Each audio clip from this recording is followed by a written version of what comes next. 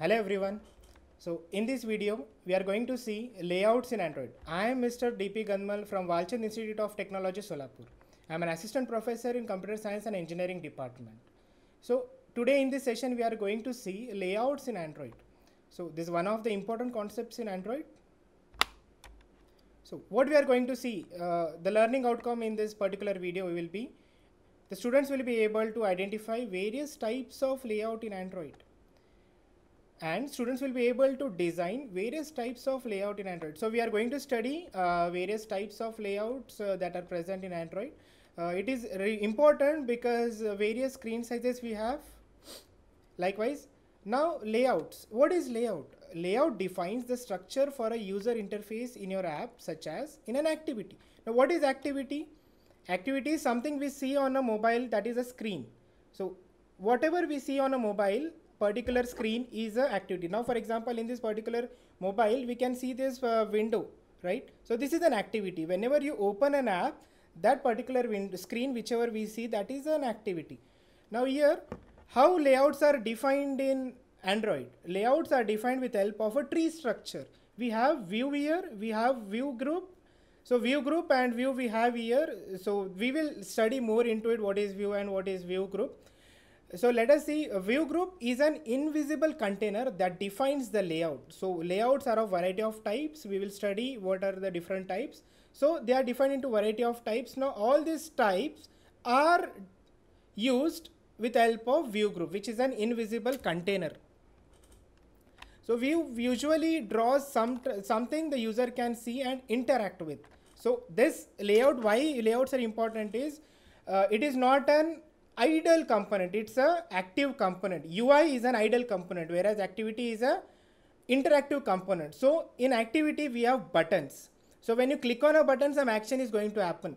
This is nothing but interactive way of working with your particular buttons. Now this is a hierarchy of a view group. So view group, how these layouts are structured. They are structured with help of some classes. The classes are view group. In view group, we have many views. So every view group can have a child of views. So likewise, here view group is having two views. Another view group can have another view group. Likely is a nested call, right? So here a view group is having three views, and here view group is having a view group. This is a nested way of storing the layouts. So a linear layout can have a grid layout inside it. A grid layout inside it can have a linear layout. So likewise, the layouts can be arranged. So this video, this particular diagram is important to understand the structure of a layout.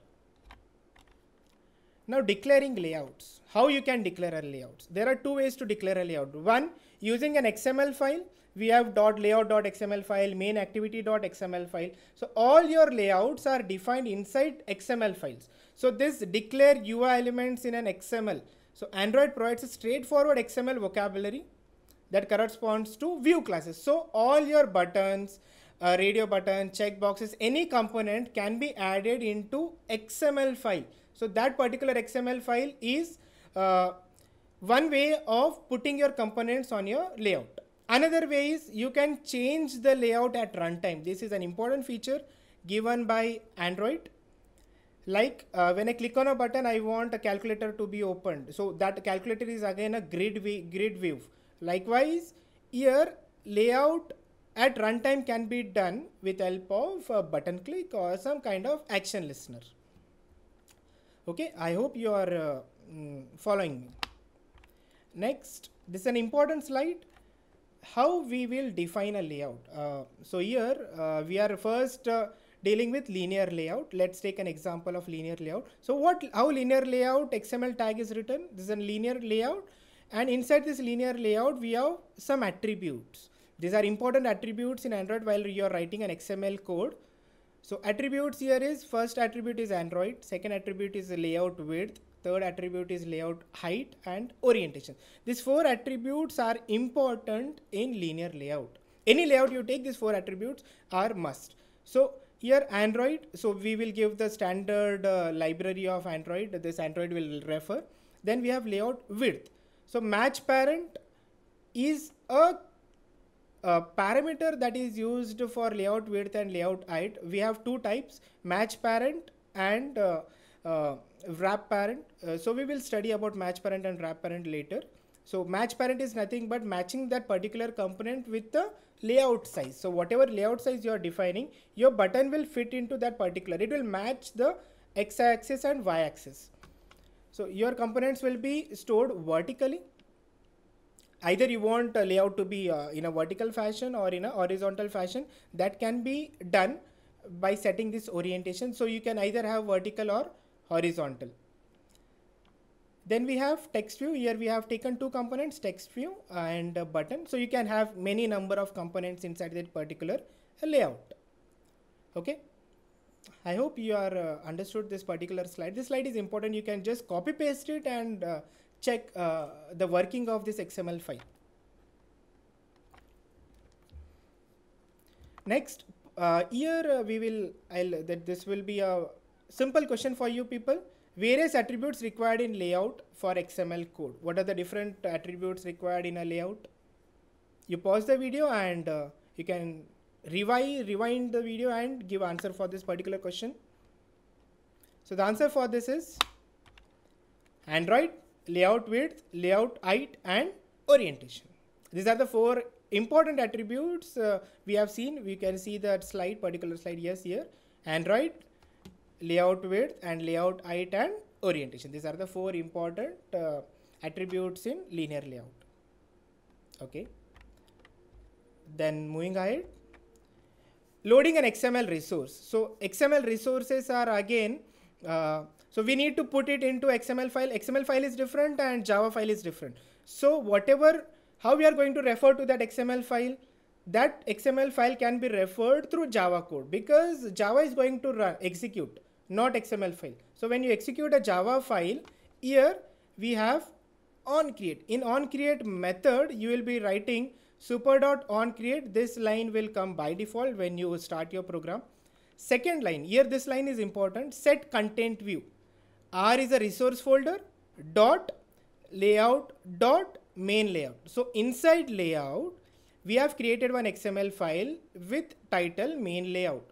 So you will be referring to this main layout or any other layout file if you have given layout 1 or my layout. So this particular file name will change. Rest r.layout will be same. Is that clear? So public void onCreate activity.onCreate. So onCreate will be called as soon as your application gets launched. When you click on a particular button and that application gets launched, as soon as that application gets launched, the particular method called as set content view gets called.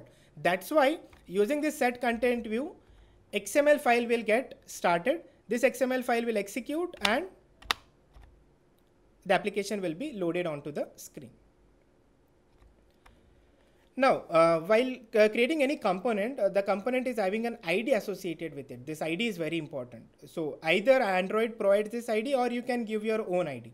So when you drag and drop from a window, when I drag and drop a particular button onto my XML file, this @+ ID / my button will come. This plus is nothing but appending to a existing component. If suppose there are 3 buttons already and I am trying to add a 4th button, this plus will add this particular button as a 4th button after 3 buttons. Okay, so this plus is important here. So / my button, whatever button name is there, you can change this my button name in strings.xml file.